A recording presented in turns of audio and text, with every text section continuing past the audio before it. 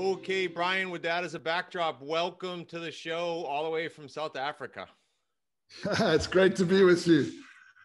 I love it. Now, just by me reading the bio that I just did, the word human behavior is obviously super broad topic. I can't wait to dive in just because as a backdrop and some context, when we teach investors around North America, the mindset pillar, so to speak, tends to be the biggest challenge, the biggest headache, the biggest thing to work on. So I'd love to know, I'd like to go back a little bit and say, how did you get into this space? Kind of the what, when, and how, just kind of peel back the green curtain a little bit so they get to know you a little bit.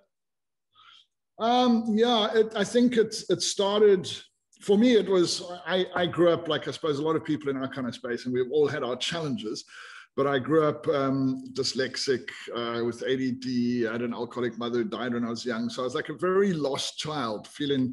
And I think when I think back to my childhood, I had zero self-esteem. I always used to think like I really had no confidence, which is obviously a primary element in personal development as a whole. And it took me till I was 26 when I was exposed to this crazy guy from Holland called Emil Ratelband, who was a protege of Tony Robbins, that I ever got introduced to this concept of like personal development or anything to do with being able to grow yourself. And so for me, on a personal journey perspective, I got to read Tony's book, Unlimited Power. It was the first sort of book I read at the age of 26. And I was sort of moved that it was like for the first time anyone had ever said to me, hey, you can actually change your life. You can do something different. You can take control. And I think like many people, I always had a little instinct, a little voice about, well, I'm definitely worthy of more than what I'm actually sort of seen in my life as a whole.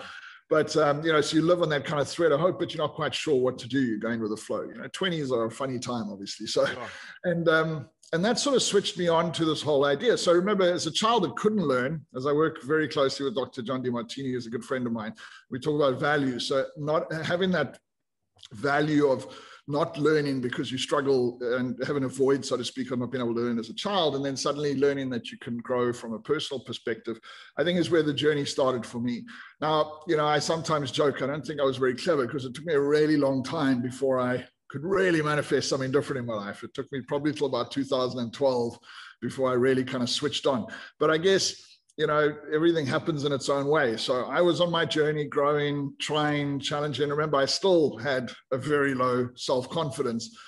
So it was a slow, progressive process, but I was exposed to so many incredible opportunities. It just took me a really long time to realize there was a reason I was being exposed to all these incredible things that had happened in my life. And anyway, long and the short of it, entrepreneurship was always a key thing for me. I started my first business young. I witnessed my father make success, struggle, make success, etc. And I think for a lot of us who end up in the educational game, in the sort of knowledge-based game, people sometimes like to coin this, like we're there altruist, we're trying to help everyone. It's absolute rubbish. We're trying to help ourselves. I sucked at entrepreneurship. Now, when I say I sucked, like most people suck, like I had lots of businesses, but they never really made profit. I worked my backside off in them. They sort of maintained a lifestyle. Sometimes they did worse than others. It was just this kind of like drag. And so I really was fascinated why entrepreneurs struggle, because I'd witnessed the outcome of it as a child, but also was repeating the same things myself. And so went on this journey to learn. So now trying to succeed in business and thinking that the mind has no relation, as we all know now, the mind is the master manifester. So ultimately everything we experience is coming from this crazy stuff. I remember once getting so upset about this because I thought, like, they say it's my mind, I'm going to change my mind, but I don't know how to change my mind. It's like I'm trying and nothing changes, right?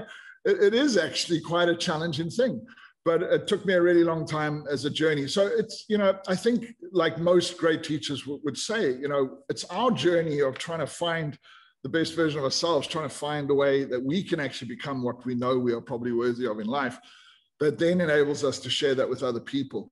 And I think, there's a lot of people in the knowledge-based game, but we know probably a lot of similar people that we've grown up learning from and what have you. And we all know that they talk from an experience, and it wasn't an easy experience for any of them. And I think that's the key thing. So, to come back to your question, mindset is the dictating factor. My saying in entrepreneurship was always, It's not about what you do. It's far more about who you become. So yes, we can learn all the right things to do, but just because you know what to do doesn't mean that they will manifest the outcomes you want if you have an issue up here. And so it's that combination of, you need to do the right things, but you need to be the right. And it took me almost until, into my 40s before I started to really manifest outcomes to prove it to myself. Yeah. I think I knew a lot of stuff right for a long time, but especially in entrepreneurship. I mean, now I have multi-million-dollar businesses and I have an incredible team that works for me. And I just came back from, a place called Langebaan, which is an hour up from Cape Town, where I go almost every week. I have an incredible sense of freedom. I teach this concept of wealth, meaning, and freedom. And so I have a business that's profitable and helps generate wealth.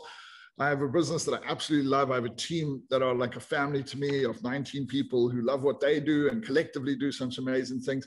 And I have this ability to not have to work as much in the business as most people would, but really to focus on the stuff that I love. And I kind of joke that I've been teaching what I call the real entrepreneur for about 15 years now. And it feels like only the last few that I've actually called myself a real entrepreneur. But it's kind of a weird experience. But yeah, so I'm trying to give a short version of a very long story. No, I love it. When I had Brian Tracy on, he kind of inserted into the conversation similar to this. He said the same thing. He said, embrace the suck, and it's going to suck. But he gave a 7-year cycle. And he said, because I used to talk 3 years to my students, and he said, no, it's 7 years for everyone. You're going to suck, and then you're going to feel like you're grinding, and then you might have success at the end of the last couple of years. Do you agree with that? I kind of love it. It's I know Brian very well. It's the 7 years, the 10,000 hours of mastery. When I actually interviewed Brian years ago, I was at the 7 years and I was sort of thinking I was becoming successful, but it was far from it at the time. So in real sense, it took me a bit longer, but it all depends on how you define success. And the truth is, at the end of the day, it's always the journey, right? Apologies for that. Don't know. I forget it rings. I turn my phone off, forget it rings on the computer as well. You don't, I think the key thing is that, success is a journey, not a destination. It's kind of a cliche, but it so is. And, there is no, like when we talk about wealth, meaning, freedom, there's no end to wealth or meaning or freedom. And, all the great, incredibly successful people that I've got to know, be it financially, be it in leadership, be it in whatever it is, they all just keep pushing their vision out. There's no, final outcome to what they're trying to do with their lives as a whole. Brian's one of them as well. I've known Brian now for about 7 years. And I think at the end of the day, he's always been a great teacher of continuous educational development, lifelong learning and committing yourself to that. So yes, there's the studies that talk about the 7 years. And I think that in real terms, we shouldn't be telling people you can become an overnight success. I always joke and say it took me 15 years to become an overnight success. We've heard some of the quotes by many successful people. But if you're not loving it, and, I guess for many years I did a lot of things, but after normally within the second year, I'd be dropping out and moving on because I was just bored and it was not in. I guess it's that persistence, it's that perseverance that really dictates the outcome as a whole. Yeah. Quick side story. You said twice about the 15 years it took you. When we started this, I'm 55 now. My wife said to me, everything's firing on all cylinders. And she said, it took you 50 years to figure this out. So that's the compliment I got. Exactly. I'm 51 and it's like, it definitely, I actually think my 50th year, and ironically,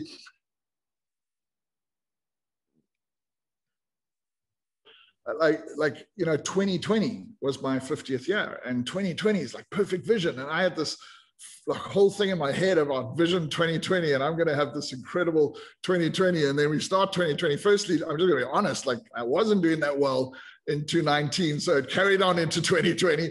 And then COVID hits, and I'm like, and I had an events company, for goodness sake. And I'm like, well, that's it. That's kind of like just wrapping it all up for us.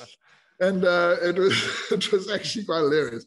But it turned out to be one of the most amazing things. And my dad, who, touch wood, is still alive at 83, he said it's funny because I witnessed him as a child succeeding. And I remember his 50th birthday really well. And I wasn't close to my dad. I'm a lot more closer than I am now than I was back then because of various issues we went through. But But, you know, he flew his friends in from all over the world. He had this huge sort of 50th birthday lunch just to thank everyone. And he said, you know, I've achieved all the financial goals I set for myself, and I'm 50 years old. And of course, as a 18-year-old, I thought that was really old. But, you know, when you get to 50, you realize, yeah, it's still pretty young. Yeah, everybody's a kid now. Yeah, but you know, I speak to him now. He says, Brian, it feels like, because he also started entrepreneurship really young. He says, it feels like up until 50, it was just, he was doing well, he was getting better, he was listing companies, making millions. And it just felt like it was downhill from 50. And I said to him, it's funny because it feels like up until 50, it's just been one big struggle, you know, and now it just feels like it's going uphill from 50. And I said, well, maybe I can do the reversal of you, because he didn't end right. You know, he lost most of it. I mean, he's relatively comfortable, but I mean, relatively as in compared to what he should have been, though, nowhere near. Because he didn't, you know, he didn't understand, or he didn't really practice the game of wealth versus reinvesting into high risk businesses and eventually, you know, falling down with it. But yeah, who knows? There's life after 50. But for all the youngsters that are listening, it's okay. You don't necessarily have to wait till 50. So let's do this. Let's kind of, now I'd love to speak directly to the wicked smart listeners and go, all right, like there's new investors in there. There's investors that are very close to us that do deals with us. And if I could just like seriously feel like shaking them sometimes to let them know how important the mental piece is. You and I both went through all kinds of challenges, and here we are. So let's go back to the beginning. Like for them, if they're going through some crap now, many people are with COVID, where do they start? Like there's a lot of cool stuff we said, but where the heck do they start? Whether they're young or old, they had some headaches. Do they put it behind them? Where do they go next? Like, any thoughts?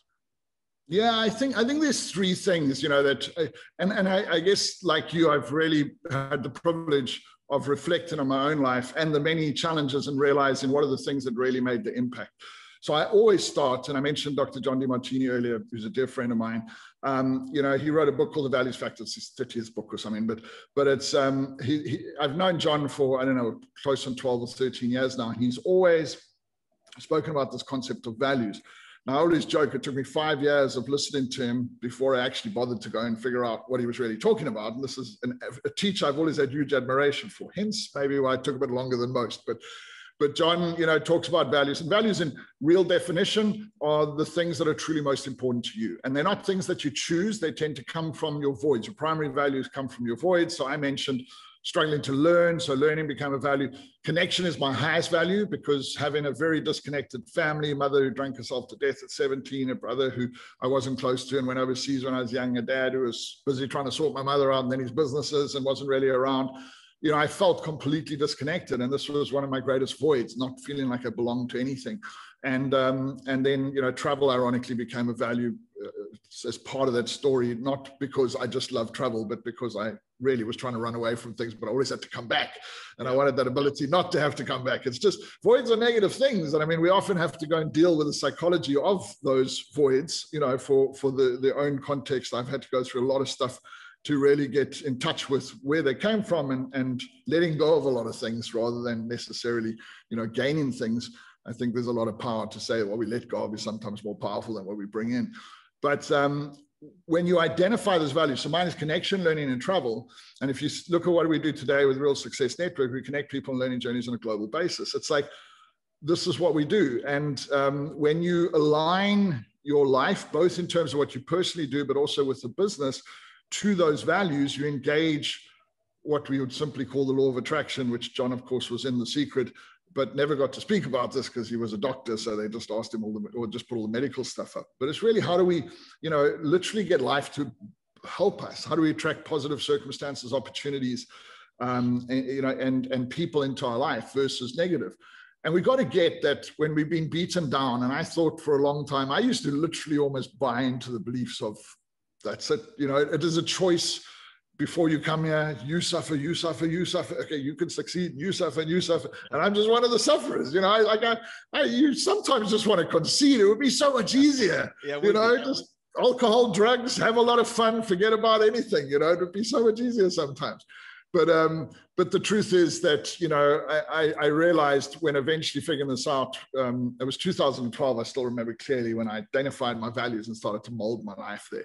That's when everything really changed, because you know, two things happen. Number one, you start to really recognize opportunity, and you start to have a gratitude for the pain that you've been through, because you start to realize that who you are, authentic to who you are, or you know, in congruence with who you are today, that's how you're going to live your greatest life. And so therefore there's no negativity, there's no, oh, shame, this happened to us. And I think this is also a common story of truly successful people, is that real realization that I'm blessed and I wouldn't change anything in my life because it's made me who I am.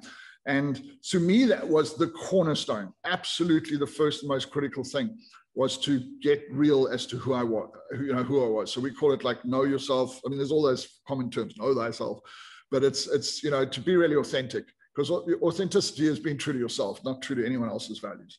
And there's so much, and John is a genius in, I mean, this is a little thing that John teaches, but it's one of the most critical things, because he is truly a genius in his essence to research and study. But it's such a profound thing to learn when you get it, because it's not only powerful for you, but when I was coaching entrepreneurs for years, the first thing I had to know, and I had to know, because a lot of people do the exercises but don't even believe their own values. But I had to know, I had to believe, I needed to know the stories. I needed to recognize in a person why this was important to them. Because how can I help them, guide them in their business if I don't know who they are and what really is important to them? Instinctively, I'm just going to relay what's important to me. So that was to me probably one of the most critical things. So I highly recommend, you know, John DeMartini, go and get the book, The Values Factor. There's many other people that teach it as well, but I think John's one of the greatest. You know, then continuous educational self-improvement was another critical thing for me, and that's been studied. A study actually showed that I think 86% of the wealthiest people in the world believe in lifelong educational, you know, personal or self-development. And I think that's, you know, we all know how critical that is. And some people go like, yeah, but you know, this and that. I'm saying, no, it's a journey. And when I'm down and when I'm struggling and when I'm feeling like the world's against me, I've got, you know, on my phone, I think I have about 400 or something, you know, audio books and audio programs. And I have, if I'm in the car, I'm just listening, you know, I just know there's a number of teachers that will just wake me up, you know, either just with something I've heard 100 times or with something new. And we're blessed with an endless amount of education. Your only challenge is to be selective and learn how to be selective, to learn from the right people. So in the old days, maybe it wasn't that, you know, hard because there was only a few, but now we have to be selective. And then I think, you know, so being authentic, being true to yourself, continuous educational self-improvement, and then, and, you know, the great sort of frame of Tony Robbins, raising your standards. You know, really, you know, only you can demand more out of your life. And it's not good enough just to want stuff, because everyone wants it. Everyone wants, if that's all we needed, we'd all have everything we want, obviously. Yeah. But that, you know, it's hard to kind of explain, but that complete shift from a mind perspective where it's no longer, you know, should I, it's no longer an argument in your head. It's no longer all the excuses that come out. It just becomes an absolute, it has to happen. I'm going to find a way, make a way, and that's it. And that to me comes, they all interlinked. So they come from those journeys. That's been my journey. And if I look at whatever I've achieved and whatever I go through in life, I truly believe I'm blessed because I live in those kind of spheres. I'm not blessed because something externally blessed me. I'm just blessed because I figured out, like everyone, that there is, you know, there's a path inside us that will enable us to become, you know, to do something wonderful with our lives. But it dictates about us becoming the best version of ourselves. And so those three things became critical components to me. Cool takeaways. You mentioned like John, you mentioned Brian, you mentioned Tony. I'd love to know your thoughts on how important association in general is, because I've been screaming about this, just association, like who you hang out with, who you rub elbows with, not just the audiobook, but how important is it for the Wicked Smart listeners to know about association? Thoughts on this? You know, I think it was great Jim Rohn that said, you know, you become the 5 people you hang out with the most. And it's very difficult to argue this theory. And I found no real contrary, you know, theory to it. I think that I can recognize in my own life, you know, when I've pushed myself into other circles or to get connected with other people. And you got to understand, guys, this doesn't have to be your best friends or anything. You know, that's crazy. But association is the right term. It's not good enough just to listen or learn from them. That, to me, is an important ingredient, but getting to actually know them and creating some level of connection. And I like to think as well, sometimes don't be silly and try and get to the top. just look for anyone that is 1 or 2 steps ahead of you and associate with them. And it's just almost natural. And if you end up with 2 or 3 of those around you, it's almost natural for you to be, lifted into that sphere. So to me, it's critical. I mean, if you choose to associate yourself, because obviously we sometimes have to, we have to move on from certain people. I always say, I don't stop loving people, like be it friends, family, but I do choose how much time I spend with people. Right. Based on my own journey and how it serves me. And it might sound selfish, but that's the whole point.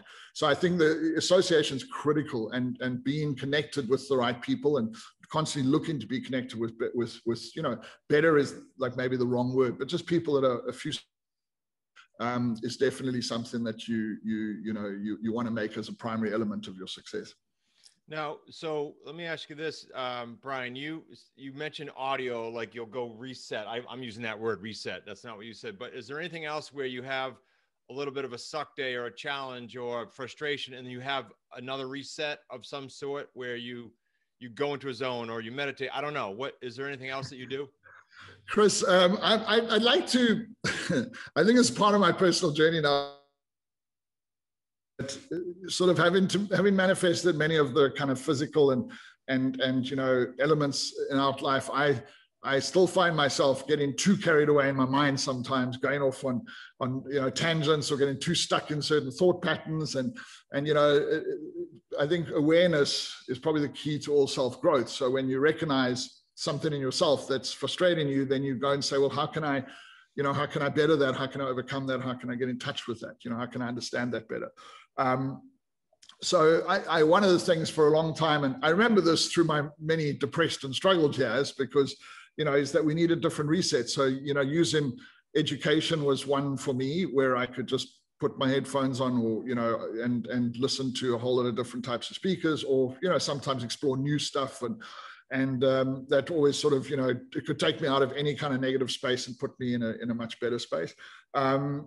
Friends, I have certain friends. I have dump friends and inspirational friends. They're often together now, but the dump friends are sometimes you really just need to kind of let go of stuff. Yeah. And I actually had a friend years ago. His name was Bruce, and he used to do this with his wife. Apparently, if he came home in this really bad space, she would immediately could recognize it in each other, and she'd say, wait, because he would walk through the door bitching and moaning about stuff, and she would go and pick up this imaginary bucket, and she'd come and say, right, here's the bucket. Or sometimes she'd say to him, or he would say to her, like, do you need the bucket? Yeah, I need the bucket. And then she'd hold the bucket and say, go. And he would just be able to spew out all this, whatever, the crap of the day that was frustrating so much. And she would just keep asking, are you done? Are you done? Are you done? Until it was there, and not in any kind of sarcastic or silly way, but it's because I truly believe in this sometimes. Yeah. And then they would hold the bucket together, the imaginary bucket, walk to the window, open the window, and toss it out the window.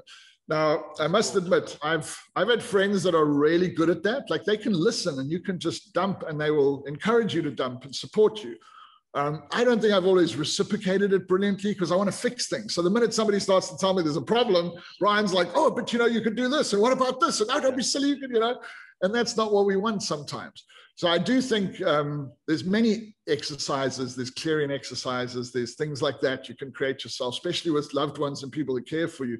And it's an absolute blessing to have somebody that allows you to do that.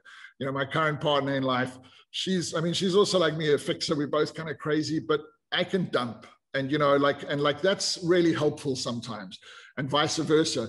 And I think that, releasing just that stuff and then being able to kind of start from that space is very powerful. So there's many, many techniques, whether you speak to a friend, whether you find out ways to, have clearance sessions or dump all your rubbish out, or, it's funny how you can't do it in your head. You tend to circulate in your head, but when you can talk to somebody about it, you can really spew it out. So really, I think, for people that are struggling, and it's so important that don't get sucked up in all the conspiracy and negativity and all this kind of nonsense.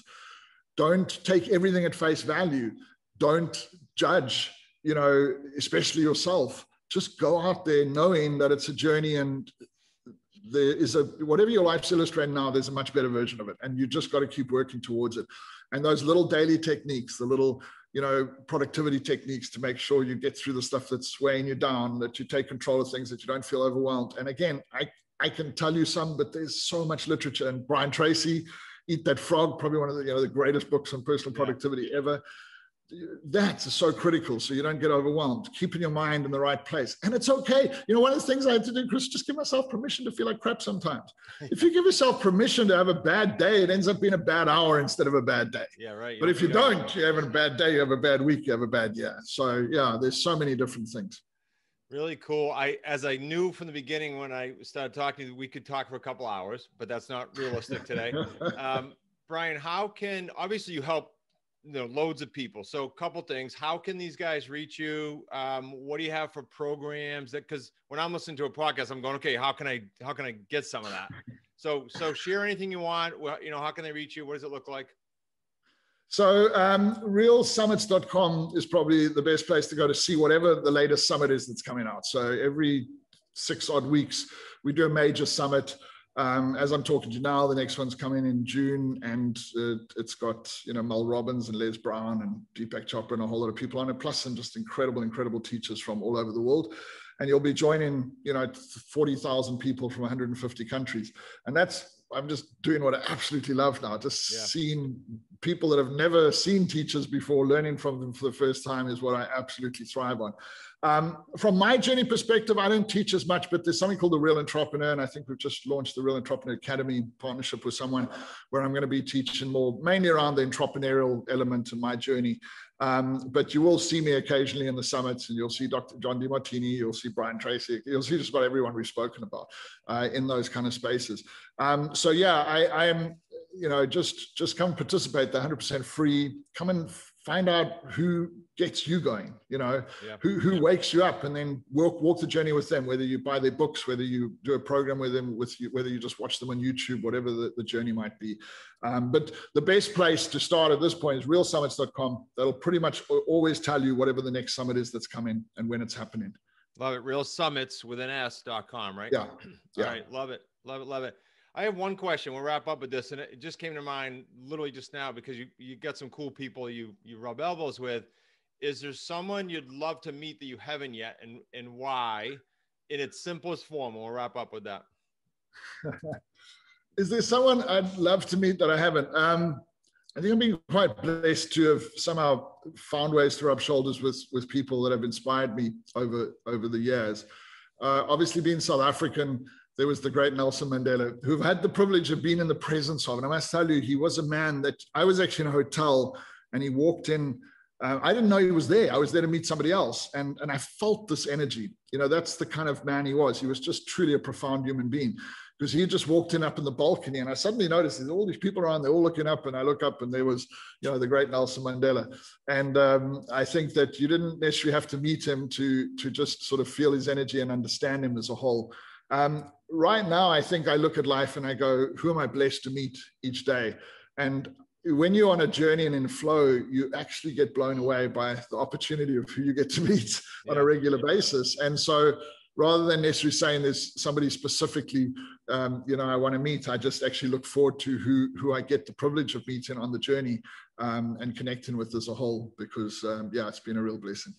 That's such a cool answer, because my wife knows I'll like, when I meet someone like you, I'll say, okay, let's trace that back. How do we meet? What happened from that? And just some really cool things come out of that when you stay in flow. I love it. What a cool way to wrap up. I'll put your links in the show notes, Brian. Super, super appreciative of your visit with us and your chat with us. And I know the Wicked Smart community is, so thank you very much. No, it's been an absolute pleasure, Chris. Thank you.